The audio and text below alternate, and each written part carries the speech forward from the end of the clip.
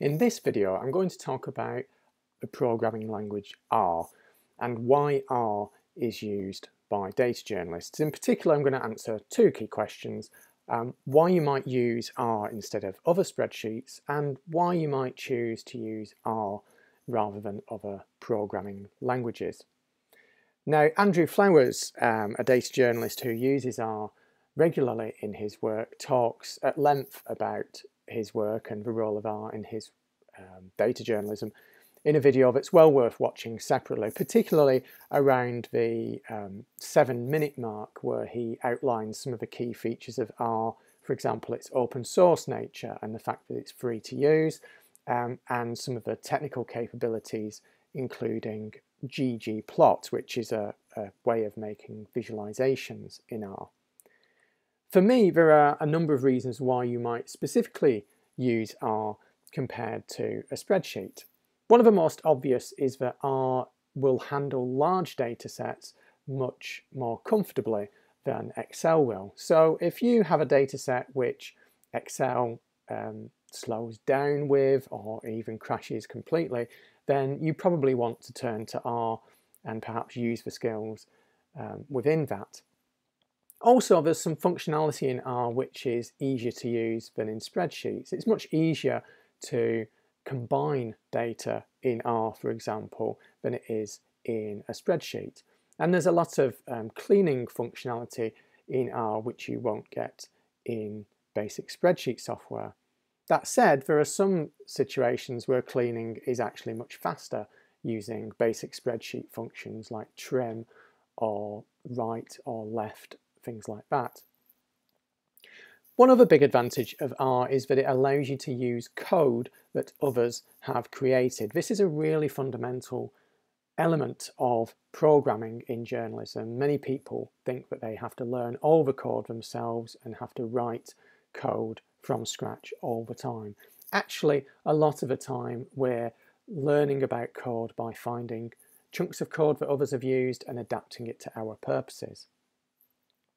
Another advantage of R is the transparency that they introduce into journalism.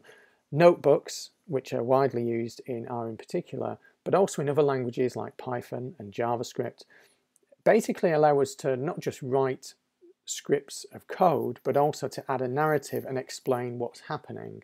And that makes it easier for others to understand how we've arrived at the conclusions that we've reached. Equally, R is very good for making it possible to communicate more clearly with others in our own organisation or people that we're collaborating with. One of the big problems with spreadsheets is they don't actually show the sequence of steps that we've taken to arrive at the numbers in that spreadsheet.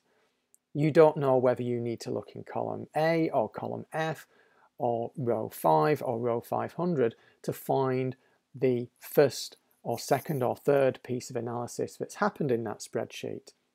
So it can be quite difficult to navigate a spreadsheet by someone else and find out how they've arrived at the results that they have.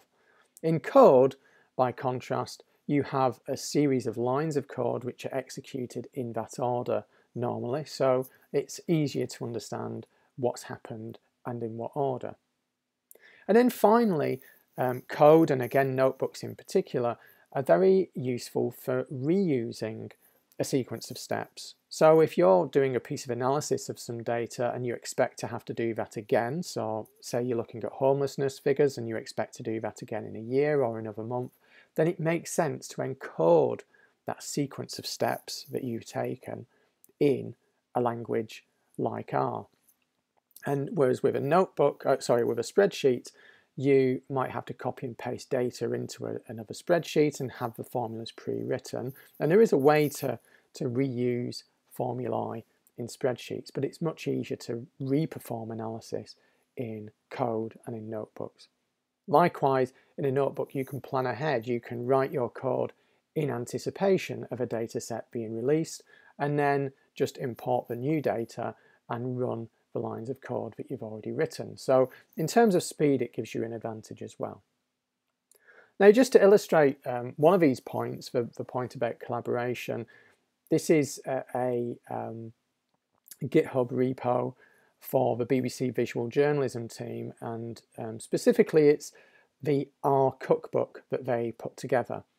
And the reason that they created this cookbook was to make it easier for other BBC journalists in particular to make sure that they were creating graphics using R that were in the right style, in the style of the BBC. So it ensures some consistency across that organisation, and they put that online, although it didn't necessarily need to be online, and some parts of this are not online.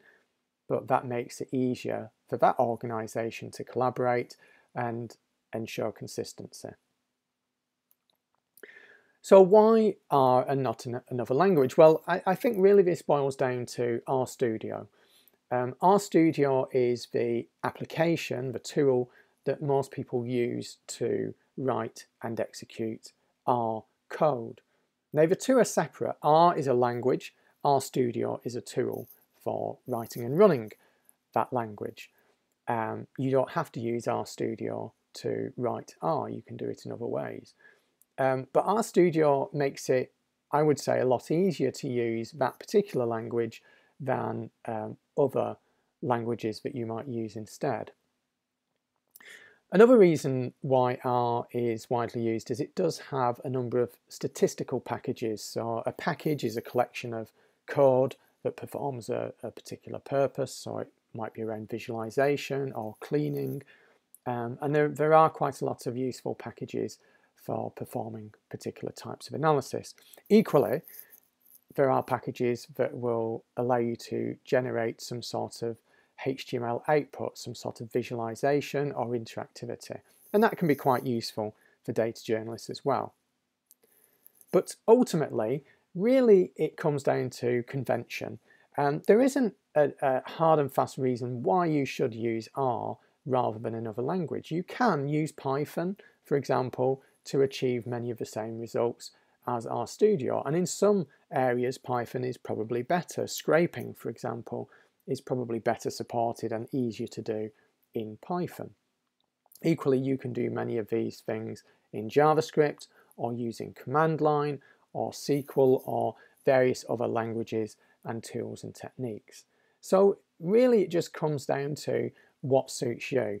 I wouldn't say that you have to learn R if you can learn something else that does the same things. It really comes down to what's easier for you to learn. And often if you learn one language first, whichever is easiest, then it then becomes easier to learn other languages. Personally, I started with Ruby. I didn't get on with Ruby. I then moved on to Python. That made more sense to me. It was easier for me to learn. And then when I came to learn R, because I'd already learned Python, a lot of these languages are very similarly set up and designed, if you like. So R then was much easier to learn once I'd learned Python. So don't feel that you kind of have to learn one language rather than another, but do have a general awareness of all of these languages and why they might be used. So just to give you some examples of these, this is one particular data journalist, Rob Grant, ran a website called R for Journalists, where he would share some of his experiences as a data journalist and how he reached certain results. And that's been one of the factors that's contributed to the convention of using R. And in fact, I would say that in the UK, R is probably more widely used than in other countries like the US, for example, where I think Python is more widely used by data journalists than it is in the UK. Here, for example, is The Economist sharing its code on GitHub, and The Economist has used R for this. So you can see how they've written the code and adapt it and rerun it yourself.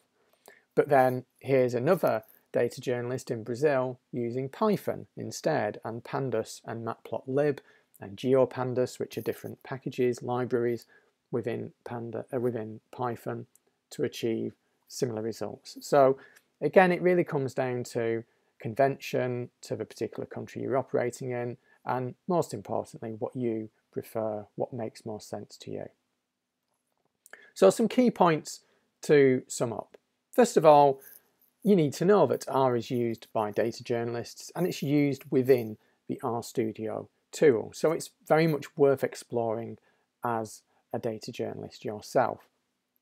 When you do use it, consider why you're using it. What's its advantage over a spreadsheet? Sometimes a spreadsheet is the best tool for the job. It's quick, it allows you to look at the data in perhaps sometimes an easier way than R does and gives you a quicker overview. But R has many other advantages over spreadsheets. You may choose to use R rather than a spreadsheet simply because you want to learn it. And that's absolutely a very important justification. Sometimes I will use R rather than a spreadsheet because I want to keep practicing and I want to make sure that I'm trying new techniques. But always remember, other languages can do the same, and if you don't get on with R, try another language, try Python, try JavaScript, whatever it is, and see what works for you. Sometimes going back and forth can help unlock certain things that help you to learn until something clicks, and then eventually it all makes sense. So don't kind of hold yourself to one particular language. As long as you can get the results you need, that's the important thing.